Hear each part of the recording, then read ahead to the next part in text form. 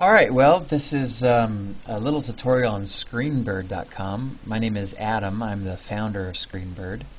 And my name is Adam Temple. Even it says Adam Fu up there, and I just put that in for my username. And I wanted to give you a quick tutorial about just kind of the ins and outs here. We wanted to make a tool that was simple enough, that was collaborative enough, that was clean enough. And we're on our way to achieving that. It's been quite a few months in production. And so take a look around, and if you see bugs and if you have any feedback, feel free to share that with us. Okay, so moving forward, first of all, you're going to want to hit the record button. It brings up a Java applet, and all that means is you have to hit yes a few times the first time that you use it. And say, yes, I allow this to run on my computer, and all that jazz. You'll see here on the front page that we're going to list some of the popular videos and the latest videos. You can just get an idea for what other people are using our website for. You can use it for anything that's on your screen. It's not optimized for something that's super high CPU usage like gaming, but that's okay.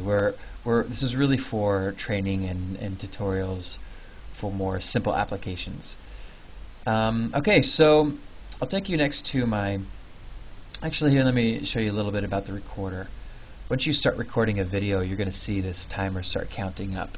You can record up to 30 minutes, and we might up that limit later. It's just that's what we wanted to limit it to now to reduce errors. You're going to get a warning at 29 minutes, and that's going to let you know that you're getting close to your limit. You can pause this and resume within a couple seconds or a couple minutes if you like. So that way, if you had an error or you just need to make sure something is set before you move on, you can hit the pause button. If you want to come back later, after you have restarted your computer, for example, you can just hit the done. And then next time you start recording, it's going to ask you if you want to use that video that's on your hard drive and not uploaded yet. So, also you have the custom and full screen toggle button right here, which mine is grayed out because I'm currently recording. But what you'll see is the option to either do a square like this, and I'm in a smaller square, or you could do a full screen. Of course, the square you can change to any size that you like. And the benefit for going with a smaller screen is that it's a bit less of a file to upload, and your computer can handle it a little bit better. So there's a couple efficiency benefits. And if you want to be zoomed in on your subject, that's a bit better. Okay, so we'll move that out of the way. And also you can minimize it while you're recording too, but I like to keep it open up here out of the way so I can see how much time is going on here. So going to my videos page, you'll see your videos laid out. Now if you just want to use Screenbird to push videos over to YouTube, then those videos are not going to count against the minutes that you get with a free account, meaning you can have an unlimited amount of videos in here as long as you just keep pushing them to YouTube, and eventually we'll offer other services, such as Vimeo. And the reason is because it's not costing us much money to host it on a hard drive if it's on YouTube's hard drives. So if you want to be collaborative and have videos just shared within your corporation or your organization, then you might not want to push them on YouTube, and that's where you'll want to think about going to a pro account, and that's how it stands today. So it's either $10 a month or it's $60 a year. So that's a pretty decent discount. And then here we go. We list out some of the features. So take a look there. It works on Windows, Mac, and Linux. That's the kind of the big one.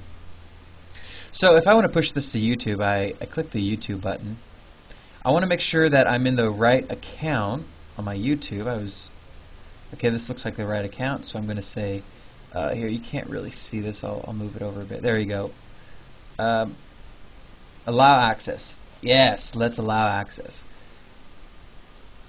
And then it's going to shoot me back to Screenbird, and we're going to say, this is what happens in Chrome when I do this or that. Forget what it was.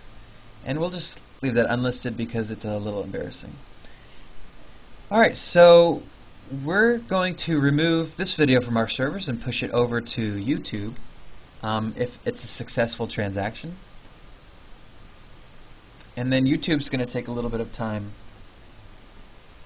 to get this video ready for us. So YouTube's got to do their processing, and this page is going to refresh until it's ready.